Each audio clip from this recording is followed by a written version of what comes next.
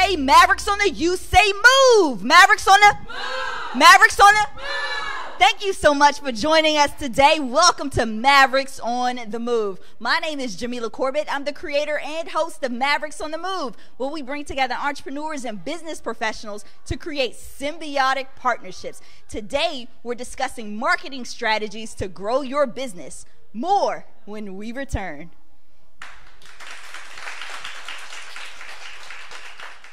My first guest helps businesses land their ideal clients through lead generation. Please help me welcome to the stage, Chris Slade.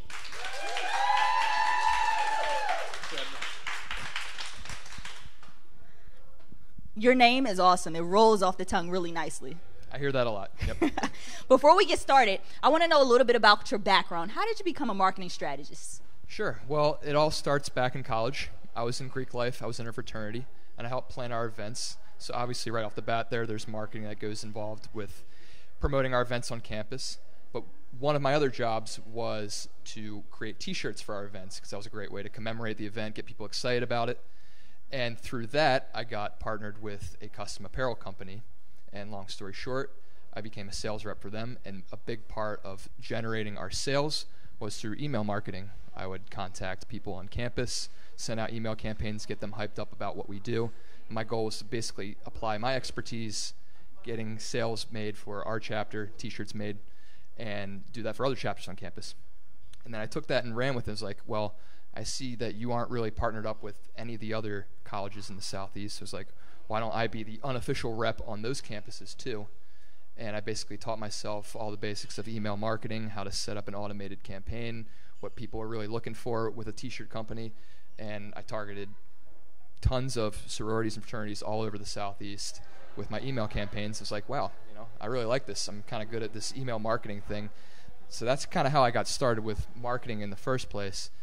How I led to where I am now, I spent a year and a half or so after my experience working for a custom T-shirt company, working for a mortgage loan originator, as well as an insurance. And I noticed the way that they were kind of going about marketing was very old-fashioned, a lot of cold prospecting, referral networks. They weren't really doing a whole lot online, so I noticed a gap in there and decided, okay, well, I can apply my previous expertise and help them do more digital stuff and get more leads online. And long story short, that's where I am now. And I really love the initiative that you took in undergrad, which helped you become the man that you are today. And we know that the digital landscape is changing the way customers connect with brands. And so how important is it for companies to develop their marketing strategy? And let's talk a little bit about the customer journey. Sure. So really depends on what kind of business you're running, but I'll give you an overview of what the customer journey should look like. So first things first, when they visit your website, you definitely want a compelling headline, something memorable, because you got to make that first impression. People have short attention spans. You want something to stick in their minds right away that makes you unique, gives you your unique value proposition. And then from there, it's also very important to have clear call to actions on your website. You really don't want them to leave that website without at least having signed up for something or entered in their email address. From there, it's all about nurturing the lead from there. So you want to encourage them to join your mailing list or follow you on social media, and that's where you can kind of build trust, build awareness with the brand, and ultimately that should lead to a sale. And then if, assuming you do your service right and do a good job, they should become a brand ambassador for you, and that's how further word gets out about your business. And that's the jackpot of marketing. Absolutely. Word of mouth, because we know mouth, it spreads like wildfire. Exactly. And so what's the difference between inbound marketing and outbound marketing, and why is it important? Sure. So that's a good question, and there's some overlap between the two. I would say with outbound marketing, it's a lot less personalized, and all the traditional forms of marketing probably fall under that category: cold calling, direct mail, stuff like that. Whereas inbound marketing is more recent, because online you can do content blogging, you can do social media posting, and that's a way to kind of bring people towards you versus kind of forcing the sale on them. They can kind of find you just through searching for a business like yours on Google, and they find you through content, or they see you through their social media feed. That's a way you kind of develop the relationship organically before ever making a sale. And it's important to kind of have that set up as well, as opposed to just looking for the direct sale. But there's obviously some overlap between the two. And let's say I'm a new business owner. Do we have any new business owners in here? A few people in the audience. So how would I go about defining my own marketing objectives if I'm a new business owner? It really starts with your business goals. Where are you at in business? I would say start with why are you in business in the first place, because that really needs to be communicated up front with any marketing strategy. And then I would say from there, are you looking to build brand awareness from the get-go, see if your idea has a resonation with your market, or do you kind of have that figured out already? It's all about how can I get sales, how can I get revenue, and how much are you trying to generate right away?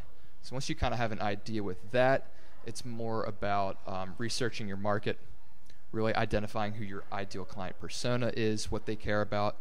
Some ways you can go about doing that is joining Facebook groups or Reddit forums and actually seeing what they say about your particular industry. And then another thing is studying your competitors as well, because you really want to communicate your how you're different from someone else that they might want to work with, what your positioning is. And one example of how you might do that is just look up your competitors online, see what kind of reviews they're getting, and look for the negative reviews, because if you're noticing a pattern with the negative reviews, that might be a way you can position yourself as something different. We solve that problem that you're currently facing with that industry. And earlier in the conversation, you were talking about inbound versus outbound marketing, right, and the customer journey and the multiple touch points in order to get to the sale and then create those brand ambassadors. And one of the ways we can do that is through webinars. Yeah, and absolutely. I see webinars, masterclasses as people like to call them, yep, posted on Facebook, on Instagram. Join my masterclass and learn X, Y, and Z. And sometimes this is my first time seeing them, but it's very compelling. So how effective are webinars, and should people consider webinars as part of that lead capture to get people into their business? Absolutely. One of the big benefits of a webinar is it's your opportunity to demonstrate your knowledge and expertise up front to people, and that's so crucial for gaining their trust. And another thing I like about it is it can be watched at their convenience from the comfort of their home. They can be in their pajamas in bed watching it. You can set it up where, you could do it live, but you can also save that live recording and promote it over and over again over time, and encourage people to book a time to watch it when's convenient for them. And another benefit of it is it's an opportunity to interact with your audience. If you record it live, they can ask questions live on the spot. And it also is cost effective as well. If you've ever run a seminar, you have to figure out a venue, you have to figure out a time that works with your people, you have to promote it and make sure people actually show up, you might have to pay for food. You don't have to really do any of that with the webinar. You kind of just have to have some general idea of how to use the technology, record it, make sure that you know who you're targeting it to, and then from there it kind of takes care of itself from there. And webinar is considered a marketing tool. So what are some of your other favorite marketing tools that you like to use? My favorite for lead capture is ClickFunnels. They are definitely the best. They are really good. See, Jamilah knows. For landing pages or sales funnels, what I really love about it, though, is they have optimized their site to apply to any type of business. They'll ask you up front, what is your goal, what is your business, and they'll even give you templates based on what you answered to that, kind of give you, all right, well, this is your goal, lead gen, so you'll want to use this template, and you're in this industry, you'll want to kind of customize it this way. And they have a lot of great free and paid resources on there to kind of show you how to do it, so you're getting the best results possible with that. So I definitely recommend ClickFunnels if you want to promote your business or put a webinar on there for sure. So businesses that have a good product or service but are still struggling usually have a visibility problem. So how can those businesses capture more leads and bring more people into their sales funnel? What are some ways to do that? Sure. So it's really about promoting a specific offer to a specific audience for me. I work mostly with professional service niches, and they oftentimes have a lot of different services they offer, and that's great, but you really want to focus in on one and promote that one specific service, and then look for a specific client to promote that to as well. And a way you can draw them in is through some sort of incentive, like a free ebook or a webinar that covers a topic that solves a problem that they're facing, or even just something simple as a giveaway contest where you're not even promoting the actual service, you're promoting the giveaway, and then as an incentive to apply for that giveaway, now you answer some pre-qualifying questions, and that's how you kind of get the information you need from them. So that's one example. Yep. That was actually my next question, because I was going to say, you're giving us some great tips on how to capture those leads, but how do you qualify them? So one of the ways is to create pre-qualifying questions, right?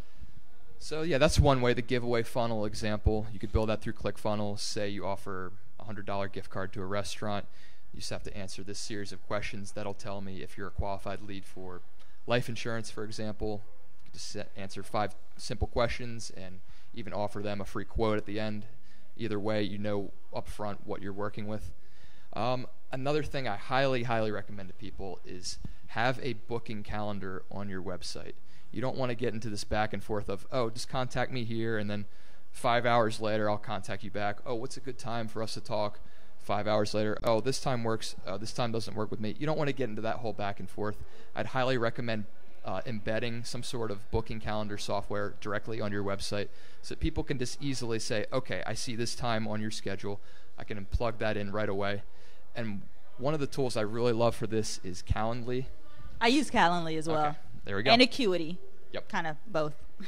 But yeah, what I love about Calendly is you can actually include optional pre-qualifying questions into the booking calendar. So when they pick the time, they'll see answer these 5 questions or so.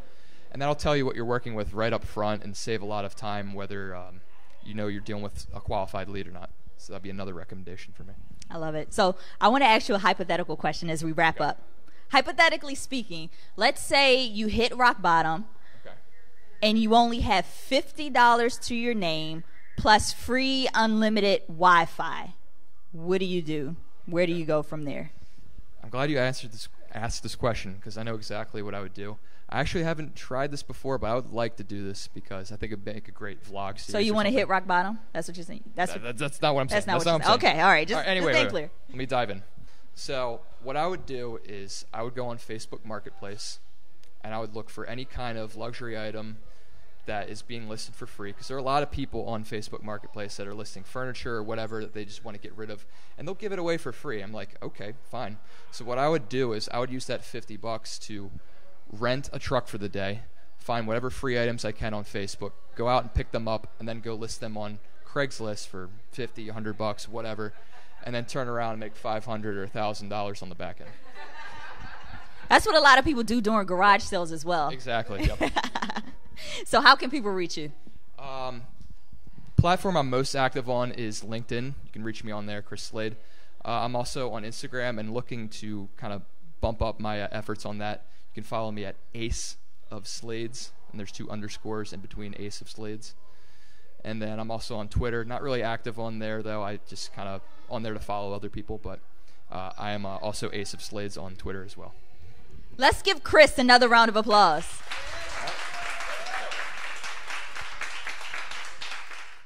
So I do have a question. I just started a public affairs firm, and I just moved to the area, and I'm having a lot of trouble doing that market research and really getting down to understanding who I even should be targeting as an audience. I have a broad idea from when I did my work abroad, but now that I'm in Baltimore, it's kind of a different place. So what would you have any suggestions? So just so I understand right, suggestions on how to research your market, right? Yes. Okay. What's your market again? Sorry. So I do public affairs, so public relations and government affairs. Okay. One of the best resources, this is kind of a cop-out, but I would say look on a freelance platform like Upwork and try to hire a specialist on there. You can usually find someone that has a specialty in what you're looking for on there, and they'll help you out with that process.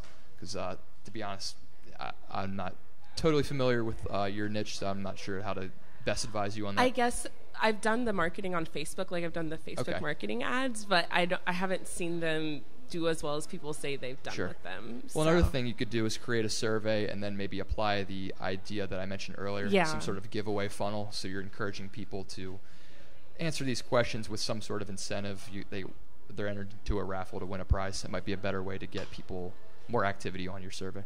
Okay, awesome. Yep. Thank you. When we return, we'll hear from a content marketing maverick who believes in defying the status quo. Stay tuned.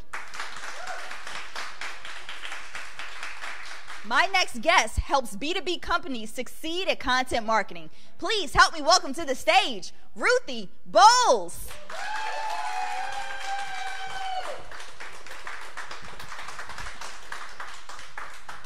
Welcome to the hot seat. Ooh.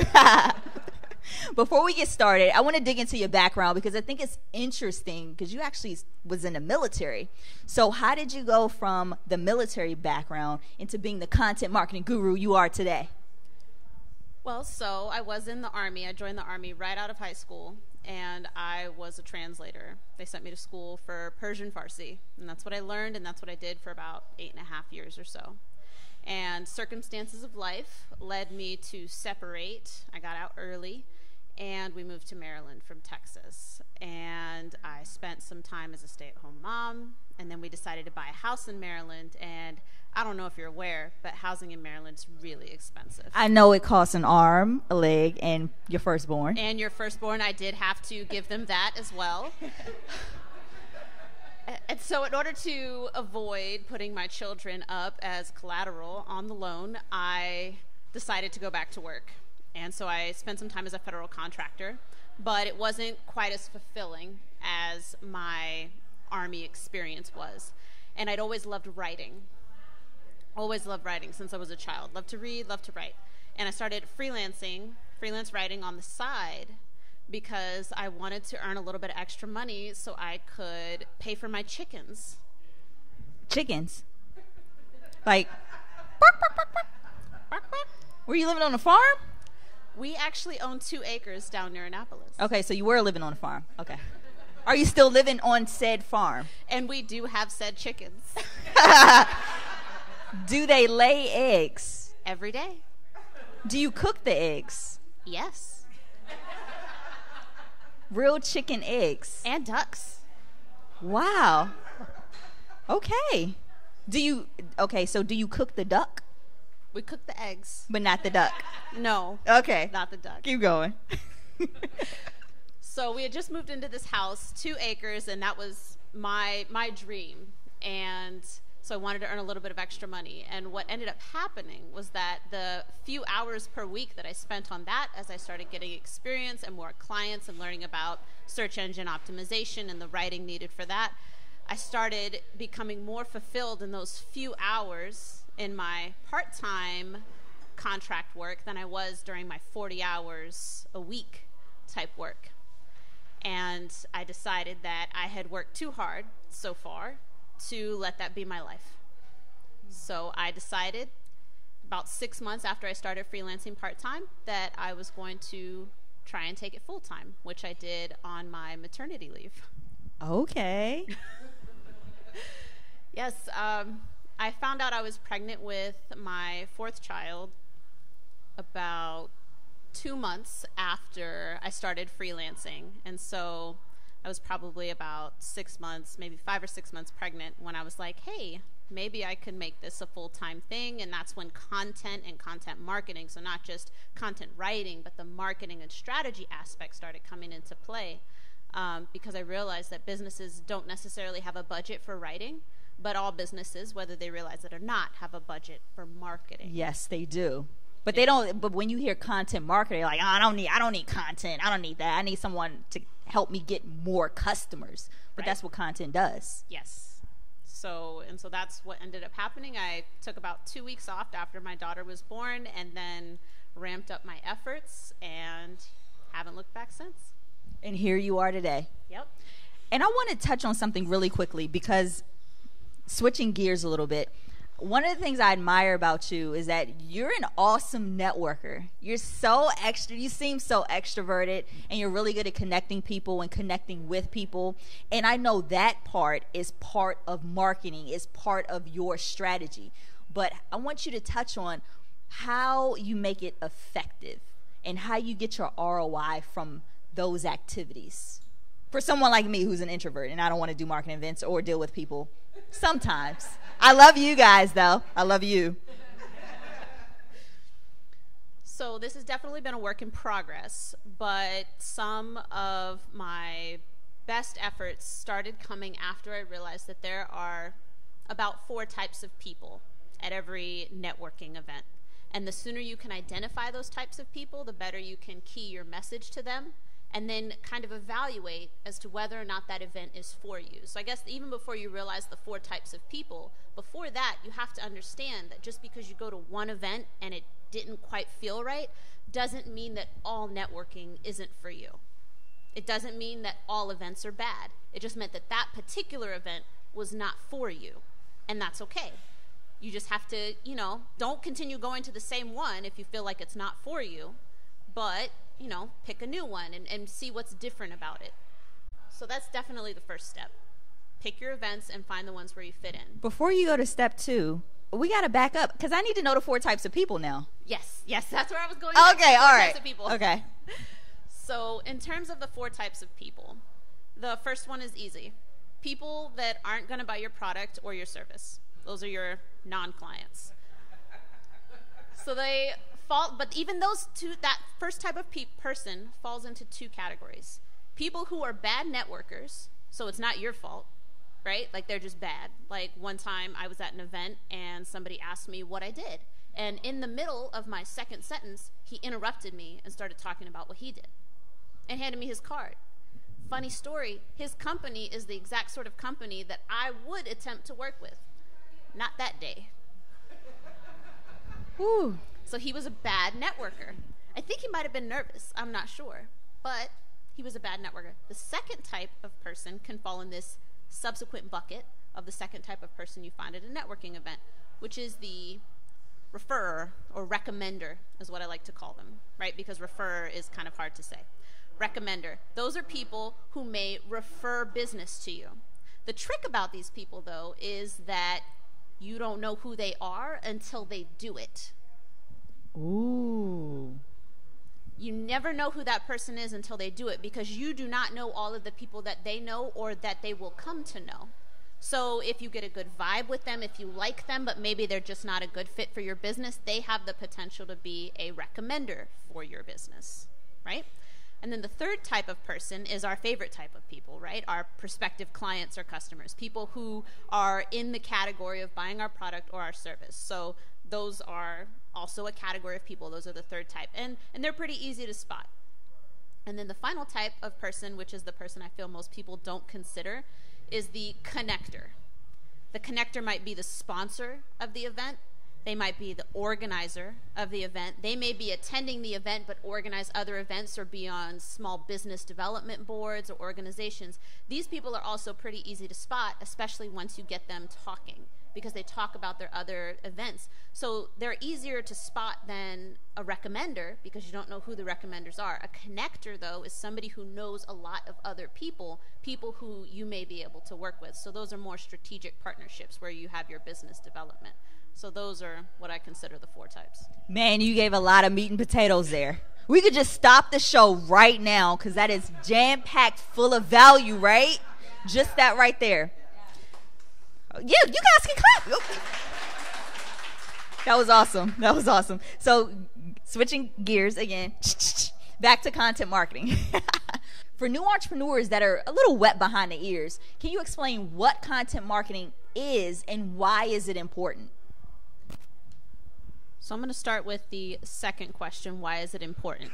And the reason why it's important, content marketing is important because I would hazard a guess that almost everybody here in the audience and everybody watching this video right now are already doing it.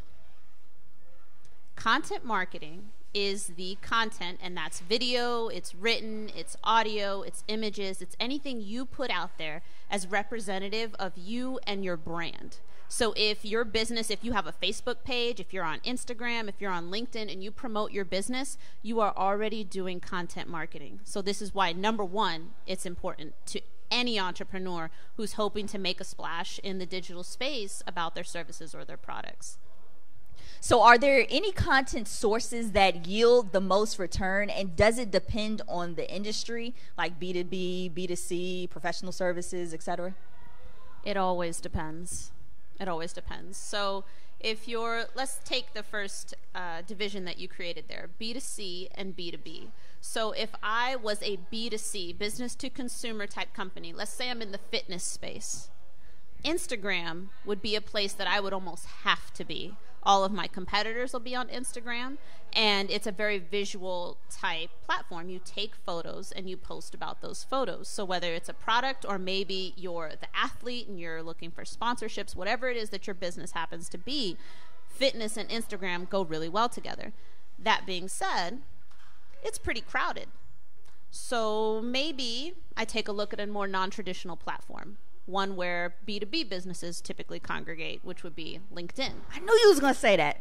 You know how I feel about LinkedIn. And you know how I feel about LinkedIn. I do. I like how compassionate you said that. So if I was a fitness person and I had either a product or I offered fitness services and I felt like Instagram was getting a little crowded for me, you'd have to imagine that there are a lot of people on LinkedIn, potentially entrepreneurs, people who work behind their computers, who would be interested in getting fit.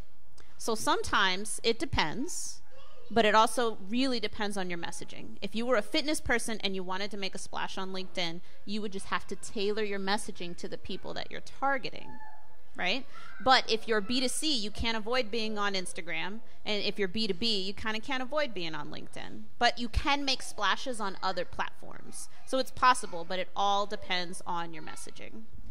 And let's talk a little bit about content sources, video, white papers. Like if I'm in the fitness industry, would I necessarily put out a white paper? But maybe if I'm in the cybersecurity industry, I might put out a white paper. So can you talk a little bit about the content sources and what will be important for each industry, or give examples of a couple of industries that will be the content sources would be important for? Absolutely. So I really like that you brought that up about the fitness space. So depending on your product, if you were a fitness business, let's say you sold fitness equipment, right? So you would have that B2C angle where maybe you would use Instagram or Facebook for that. But you would still have a B2B angle if you were looking to work with wholesalers and distributors to get your products onto retail shelves. So a white paper may serve you better there as a way to show how you differentiate from your competitors. So white papers are particularly valuable, and case studies are particularly valuable with a B2B audience. So if you have a product, even if it doesn't seem on the surface to be B2B, but you're looking to get it through wholesalers and distributors who make larger orders, then a white paper may benefit you. But again, looking at something like cybersecurity, you would almost guarantee that they would have a white paper, particularly for something like services where you can include numbers and prove the effect of your services. So for people who don't necessarily have a tangible product, white papers can also help you differentiate yourself. If you have a product that's similar to someone else's, you have to kind of show how you put your secret sauce on there. Now, video is important because they're saying, video is increasing. It's going to take up like 80% of the internet, before all's said and done. But you always have to consider your market. So for me, as a writer, if your target was more writers, let's say you sold a freelance writing coaching program, videos can be very valuable. But I can read faster than you can talk. And most of the writers I know feel that way. So if you do a video, please put the transcript, for example. But there are other people who video is just, they don't really want to read. They would love to watch your videos. And so it's all about knowing your audience. So, and then you can't forget the written stuff. Like video is really popular, and I feel like it's the shiny new thing online. And so people are like, oh, I don't need to write things anymore. But that's just not true. What if I don't have time to watch your video? What if I still really want to know what it is that you have to say?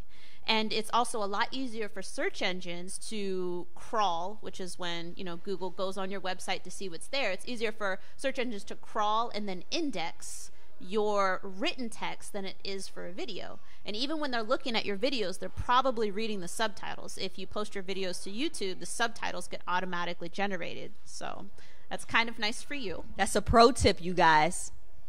Pro tip.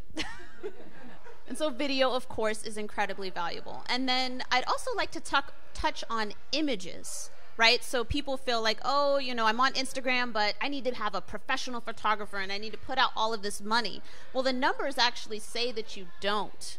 I think it's around 60% of consumers will trust what they call user-generated content, meaning pictures that look like they were taken with a phone. They will trust that over branded company content because they feel like it's coming from a real person. So that's user-generated content. So even if you're just getting started and all you have here, like, hey, I've got my products here, I can take pictures of me using them, I can take pictures of my family using them, take those pictures. I tell everyone, start where you are. Yes, absolutely. Because if you don't have the thousands of dollars for a professional photographer, then you just don't have it. Google how to take awesome photos with your smartphone. And they will teach you tricks for lighting. And hey, this is how you set up the background. And you can make it look very good. I totally agree. And that leads me to my next question, because business owners, entrepreneurs, we're very ambitious. Some people think they're going to put out a piece of content and automatically, boom, I'm going to get a customer. So let's set the expectations. Realistically, what's the ROI time on putting out content? So it definitely depends on how you've identified your goals. So when you're looking at content ROI, just like any other type of marketing, it has to be tied to a business objective. So if you're a new entrepreneur and you're just trying to get, word of mouth going, you're trying to increase your brand awareness, then a metric that people often call a vanity metric, i.e. a metric that sounds really good, but it's actually not important, your followers on your social media handles. A lot of marketers will say, oh, those are vanity metrics, they don't matter. But if you're looking for brand awareness, reach, then those sorts of metrics would matter. If you have a new website, you wouldn't necessarily be tracking conversion rate, the people who give you their email address for your free ebook. You wouldn't necessarily be tracking that up front if your website is new. So you would be looking more at site traffic, which could also be considered a vanity metric. When you're looking at engaging in content marketing, you have to give it, I would say, somewhere between 6 to 12 months. So think about content marketing as kind of like your retirement investment. Long game. Account. A long game. You don't invest money every month into your retirement account and wake up expecting to see, oh, look, there's $1 million in that account. I do. Now.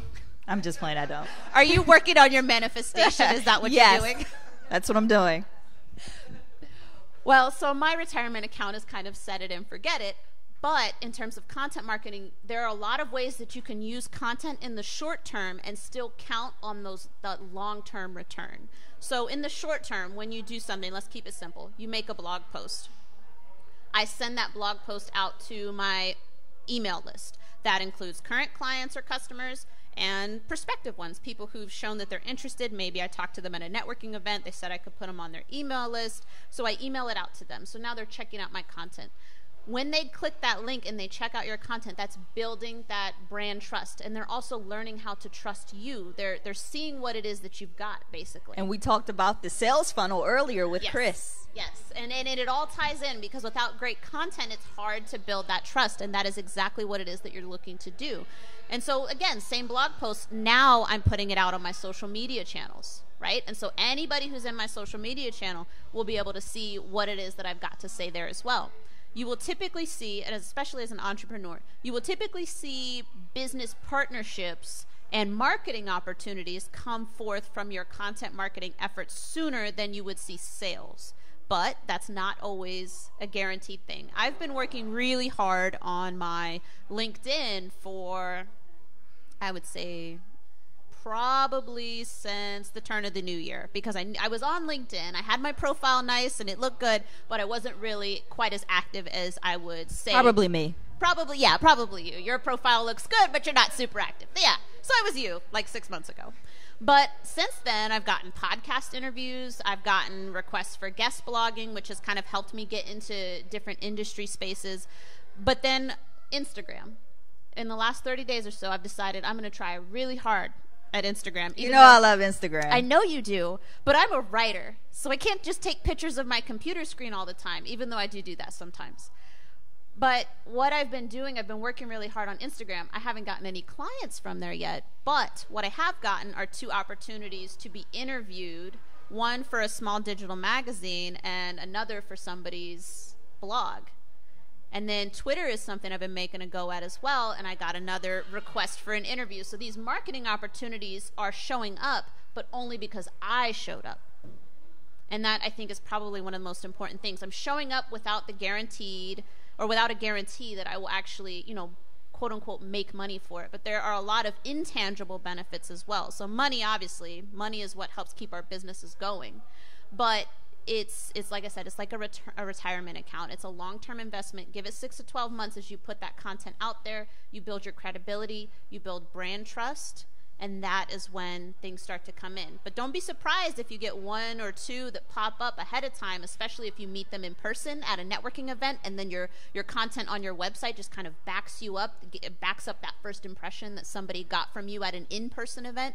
And so you can kind of see how all of these things start to play together, and how you can leverage, one type of marketing as you engage with people in, a different arena. But what would you tell the person that says, my content is going to be boring, I have nothing to say? What would you tell that company or that person? It's not boring to people when they need it. Ooh. Have you ever had, or maybe you know somebody who's had a crisis with their taxes, right? So maybe they decided to try and file their taxes themselves. If you're a small business owner, I highly recommend against this.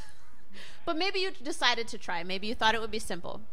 Imagine how comforting it would be to find a blog or YouTube channel that just walked you through it step by step. You know what? Come to think of it, something random. I was trying to fix the camcorder that I have from like 2009. And I'm like, how do you fix Sony H, whatever the brand is? And I'm like, oh, this is how you fix.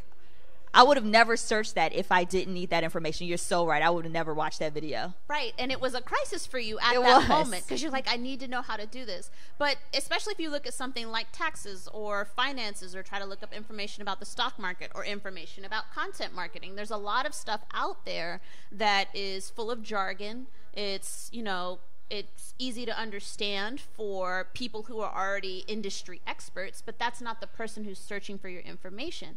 So if you're out there looking and you've got this crisis, and you find somebody who explains it to you in a way that you can understand and helps you solve your problem, you've already got their trust, and they're probably going to recommend you without even contacting you.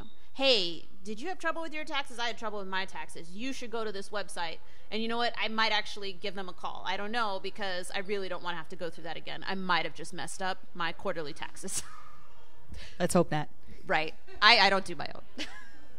So when is it the right time to hire someone like you? I would say that if you're looking at outsourcing content creation, so whether you're looking at, okay, the content's gotten too much for me to do, and I want to do it well. I want it to be done well, because quality over quantity 100% of the time.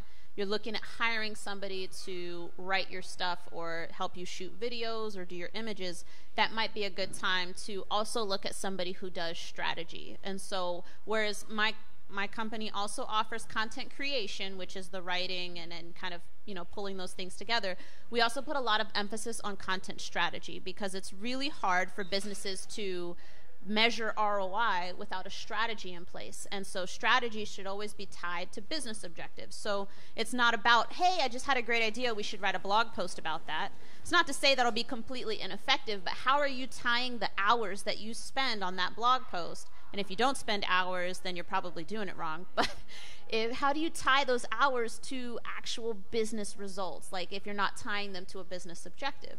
So at about the time I would say that if you're really deciding to make content strategy or content marketing a real part of your marketing strategy, it would be great to at least sit down and speak with a strategist to see if, now's a good time.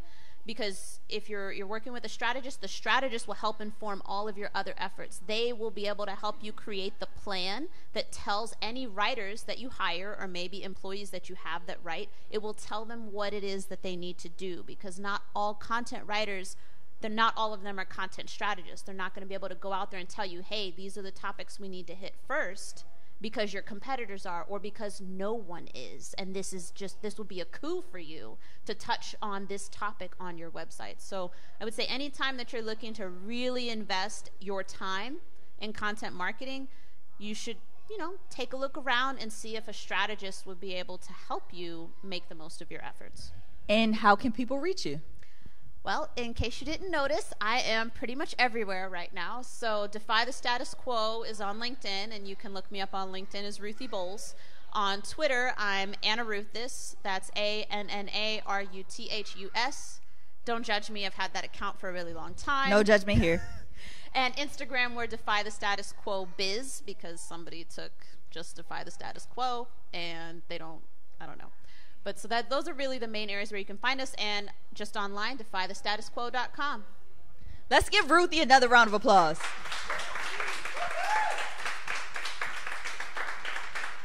So my question for Ruthie is about content. I've heard two different things about how your headlines should be. One say they should be really open-ended questions that talk about what your niche is, and then I've heard others say that it should be more a specific statement that tells people what you do up front. Which one do you think is best? I would definitely say the latter. I've come across way too many websites where I start scrolling and I'm not actually sure what it is that the person does. And that's not the feeling that you want to have them carry through your website. Because instead of appreciating the content that you've got there, they're scrolling to try and find the answer to their question, which is, what the heck does this, company or this person do? So I would definitely say the second one. It should be very clear and upfront. This is what we do. And if you can tie into that statement kind of, this is who we help, then you've really answered the top two questions that most people have when they hit your homepage. Okay, and I just had a follow-up question. I wanted to know if you take content that's already there and help small business owners figure out what to keep and what to get rid of and what to edit? Yes, I do, actually. So we typically call those content audits, and it's something that a content marketer or strategist should do as soon as they take on a client. And what it helps you do is so it's hard to believe, actually, that you would actually want to get rid of any content, right? It's hard to believe. You're like, why would I get rid of this? I worked hard on it. Yeah, it's not the greatest, but I worked hard on it. The thing is that the search engines will actually downgrade your lower quality content. So it's not to say you should, only keep your very tip-top stuff, but if you've identified content that just doesn't hit the mark, then it's better to go ahead and let it go. Now, it's not to say you have to completely get rid of it, but if you've got blog posts where you're like, hey, these weren't quite it and I could definitely do better here, then you could take those and breathe new life into them. And that's actually a really great strategy to use, because that URL has already been, saved by Google. So when you add new content to it, it gives Google a reason to take a second look. And the age of the page, right, so how long that page has been in existence also plays into your search engine ranking factors. So it's a really good strategy to use. And actually, most blog posts have a lifespan of probably about a year if they're really in depth. Now, it could be less depending on your industry. If new things are coming out, if you're in a medical field and new advancements have been made, then those blog posts need to be updated. If you're in a technology field, then you might need to keep your blog posts on a review of about 6 months, because if the technology is different, then your content is now obsolete, just like the previous iteration of that technology. So a content audit is something that should definitely be done whenever a new client's taken on, and that will help inform your strategy and your efforts moving forward. So this is a follow-up kind of to that question, because there are some companies that can run the same content over and over for years. So how important is it for new and fresh content, and does it matter of the age of the company? So it doesn't necessarily matter the age of the company, but if you've ever done a Google search, have you noticed yourself checking the dates on the results that you're getting? So if you asked a question, perhaps you were asking reviews for Mavericks on the Move. Would you pay attention to a blog post that said 2015, or would you pay more attention to a blog post that said 2019? Which one are you going to click on? So it's not to say that Google doesn't feel that the 2015 review isn't important, but the search intent there for me is to know, I want to know how it is right now. So I would definitely favor the 2019 post. So age comes into play. So age is great for search engines, but you can still keep that age while updating your content, keeping it fresh for the humans. And that's always your goal. Your goal is to help Google or any other search engine, connect your content with the people who need it. So the person is who you're focusing on. And so that's why content updating is really important. And you'll notice that even for companies that keep blog posts up for a really long time, as they should, they will update them. And you can typically find notes there where it'll say originally written in November 2015, updated January 2019. And that is how they tell you this piece of content's been around, but we've been paying attention and now we fixed it. Okay. So what would be the first steps to take as an entrepreneur or a small business owner to start with producing content? Know your customer. As people, our inclination always is to talk about what we want to talk about. That is always our inclination, but that does not necessarily line up with what your customers or clients want to read or hear about.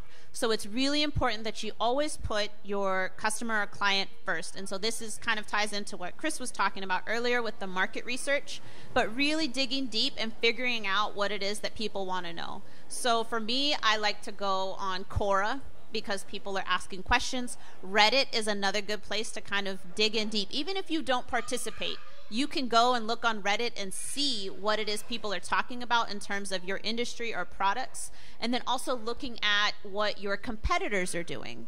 And then if not your competitors, maybe companies, who are where you are or who are where you'd like to be in 5 or 10 years. Take a look at what they're doing because they have a lot of resources that you as a single entrepreneur do not have. But what they're doing could give you hints to incorporate into your own content marketing strategy. But definitely know who your audience is and focus on them and resist the urge to talk about what it is that you want to talk about unless it also lines up with what they want to hear. Okay, last question. So a lot of people use their background to help them in their new business endeavors now. So how has the military shaped you for your business now? Has it helped you in any way? I would say that it has, actually. My time in the Army actually gave me the resilience and the courage to even start my business.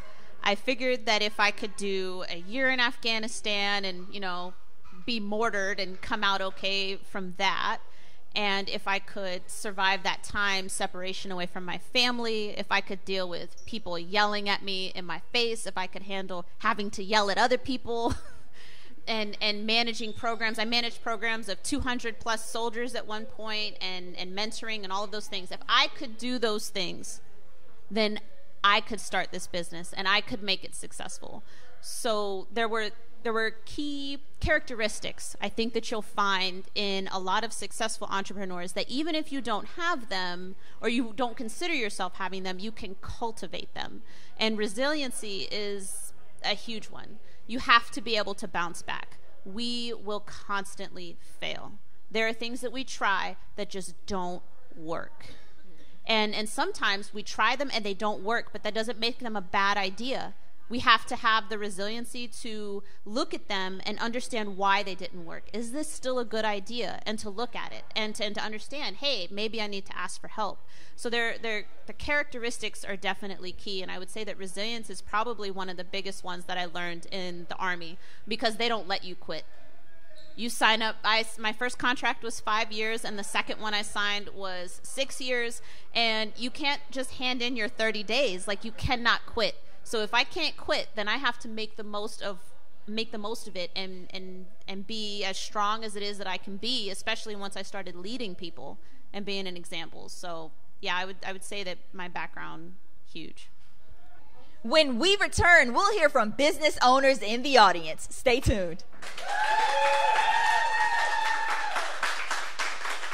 Hi, everybody. My name is Jody Marlowe, and I am your healthcare coverage advisor. I try to help small businesses, self-employed, 1099 contractors, anyone that is on the Maryland Health Connection. I can help you save money on health insurance and get you a great plan that fits your budget and your needs. So if you are overpaying or you think you're overpaying, call me for a free consultation. I would love to have a quick conversation with you. And I'm also in the process of doing a nonprofit. So that is my why. Thanks. Call me, Jody Marlowe, 443-829-2574. Hi, my name's Christy Sachs, and I'm a mindfulness and meditation teacher, and my company is This Is the Only Moment That's Real. Your past is your depression, your future is your anxiety, and your stress is trying to control these things that don't exist. If you're having any of these issues, please contact me, Christy Sachs, at This Is the Only Moment That's Real, and I'll be happy to help you. Hi, my name's Kelsia Barnes, and I'm the principal at Barnes & Associates. At Barnes & Associates public affairs firm, we handle all of your needs, whether it's public relations or government affairs. On our public relations side, we work with publicity. If you're someone that has owned a business and is ready to take that next step in your brand, we can help you get into conferences, podcasts, blogs, and any other sort of media. And if you're on the other side of it, which is government affairs, and you need help with advocacy, if you're a citizen who wants to see a bill passed, or just an organization that's looking to up their work in the federal and state areas, I am that person for you. Kelsia Barnes, Barnes & Associates. And that's today's show. Thank you so much for watching us. If you're catching us on YouTube, don't forget to subscribe to the channel, give this a thumbs up, share it out, and comment. Remember, each one teach one, each one reach one.